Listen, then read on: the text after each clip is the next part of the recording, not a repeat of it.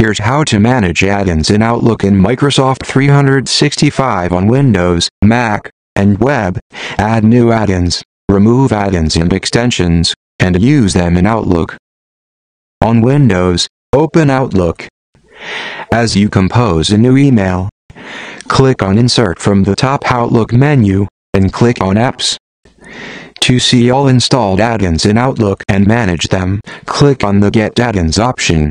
Then, click on All Installed Add-ins and find a new one. An alternate way to manage your add-ins is to select any email from the inbox. Select the add-ins icon. As you can see, manage your Outlook add-ins from here. Or compose a new email using the Outlook application.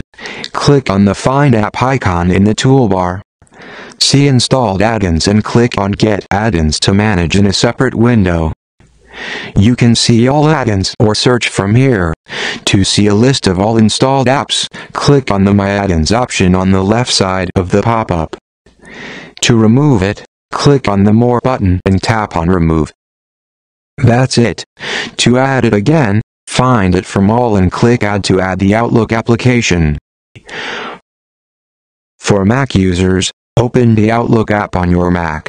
The steps are the same for MacBook Pro, MacBook Air, and iMac computers.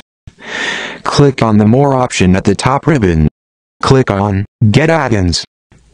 You will be redirected to the browser, and here are all your add-ins you can manage. Get it now from here, enter your details, and add it to your account. Some Mac users reported adding add-ins that did not appear in Outlook. They can use Outlook web version. Follow the next steps to manage Outlook add-ins in Outlook web. Go to Outlook.com on your browser and log in with your Microsoft Outlook account. Select any Outlook email from the inbox to manage Outlook add-ins in Outlook web. Click on the Apps icon to manage all Outlook add-ins. Or compose a new mail, click on New Mail under the Home. Under the Tools section, click on the Apps icon and see all installed apps. To remove or add any new ones, click on Get Add-ins. Under the My Add-ins on the left side of the window, click on the More options and remove any of the added Outlook add-ins. Add-ins are removed from the Outlook web. That's it. If you liked this video, then subscribe to this channel for new video updates.